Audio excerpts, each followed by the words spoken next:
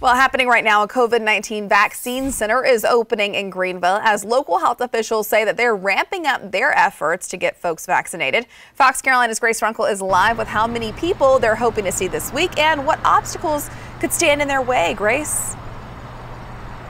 Well, the doors just opened at the COVID-19 vaccination center behind me. This, of course, used to be an old KMart just across the street from the Greenville Memorial Hospital. But as of today, it's a brand new COVID-19 vaccination center. We know the first patients are going through the check-in line right now and making their way inside. Now, this center is by appointment only. In fact, the people who are coming to get vaccinated here had appointments previously scheduled at the Greenville Memorial Hospital. But now they're all moved here, and this is all in an effort to make sure that they can vaccinate as many people as quickly as possible. Right as of now, Prisma, their goal is to vaccinate 10,000 people a day.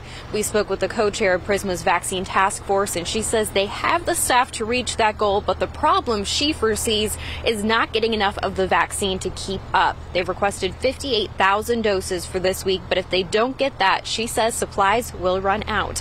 Now, if you're in phase 1A or you're 70 or older, then you are eligible to get a COVID-19 vaccine right now. We tell you exactly how you can register in our Fox Carolina News app. Back to you. Yeah, they want to make sure that they get everybody in phase 1A, all of the folks that you just named, and then of course we can move on to the next phase so we can keep going with this. Thanks so much, Grace.